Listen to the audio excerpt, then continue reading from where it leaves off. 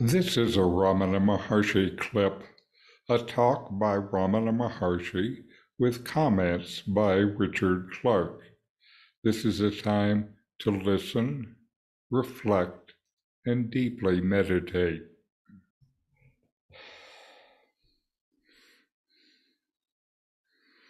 I'm Richard. Welcome. I'm reviewing and commenting on the book Talks with Sri Ramana Maharshi.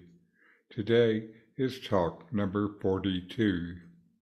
Mr. Duncan Greenleaf's Madapali wrote as follows: one has at times had vivid flashes of a consciousness whose center is outside the normal self and which seems to be inclusive. Without concerning the mind with philosophical concepts, how would Bhagavan advise us to work towards getting, retaining, and extending those flashes? Does abhyasa practice in such experience involve retirement? Sri Bhagavan answered, outside. For whom is inside or outside? They can be only so long as there are subject and object. For whom are these two again? They both will resolve into the subject only. See who is in the subject.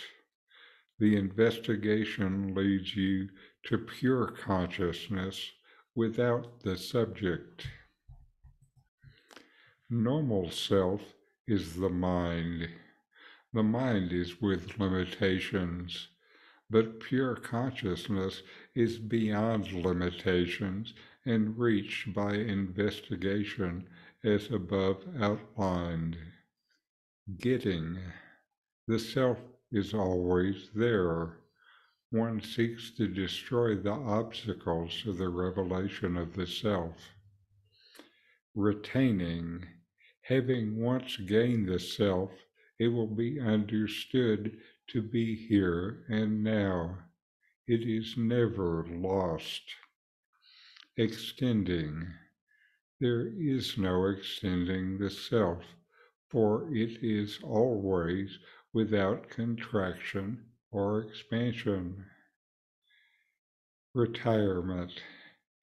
Abiding in the self is solitude, because there is nothing alien to the self.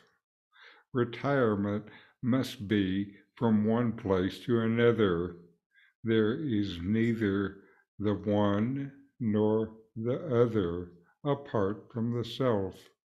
All being the self, retirement is impossible and inconsistent. Let's look into this profound dialogue. In this exchange, Mr. Duncan Greenleaf seeks guidance from Ramana Maharshi on how to attain and sustain moments of expanded consciousness without delving into complex philosophical concepts. Ramana's response is deeply rooted in the core principles of Advaita Vedanta. First, Ramana challenges the very notion of inside and outside. He points out that these distinctions only exist as long as there is a duality between the subject, the individual self, and the object, the external world. In Advaita, the goal is to transcend this duality and realize the oneness of the self and yourself. Ramana teaches to inquire into your nature, to question what seems to be your individual self, and look for its source by asking, who am I? This investigation leads to direct knowledge of pure consciousness beyond the limitations of normal self or mind. Ramana refers to the normal self as the mind. This is how most people identify themselves with their thoughts, emotions, and personality.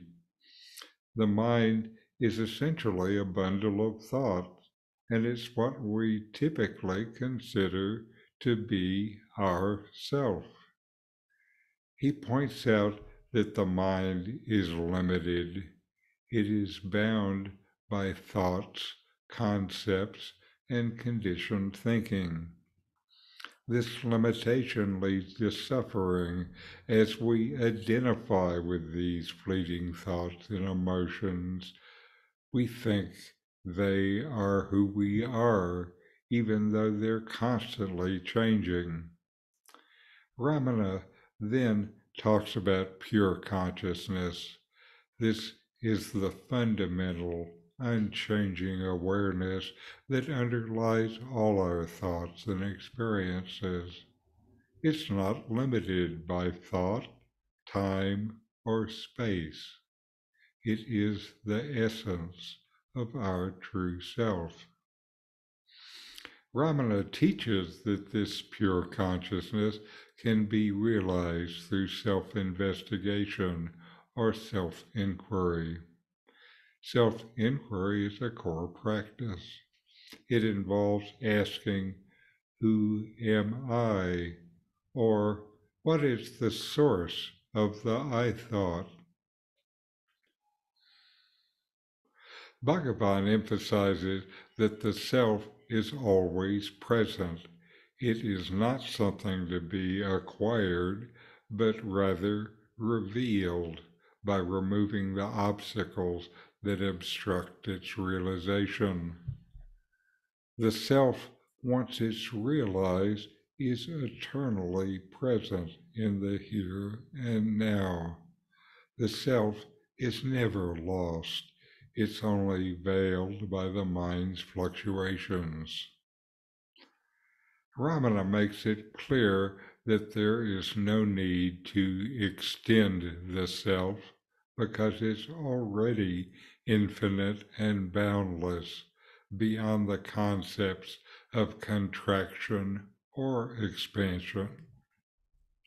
He also addresses the idea of retirement, often associated with seeking solitude or withdrawal. Bhagavan explains that abiding in the self is the true solitude because there's nothing external or alien to the self. In the ultimate reality, there is no distinction between one place and another. Everything is the self. Finally, Bhagavan sums it up by stating that abhyasa, or practice, is the investigation into the nature of the self. It is the continuous inquiry into your true nature and the realization that yourself and the self, vast and undisturbed, are one and the same. This dialogue encapsulates the core teachings of Ramana Maharshi, the path to realization through self-inquiry, transcending duality, and recognizing the eternal presence of the self. It is knowing the self by being the self. It's a profound and transformative teaching that invites you to explore the depths of your own consciousness. So inquire, know yourself, and be always free and at peace. These videos Help bring Ramana Maharshi's teachings into your direct experience. Subscribe now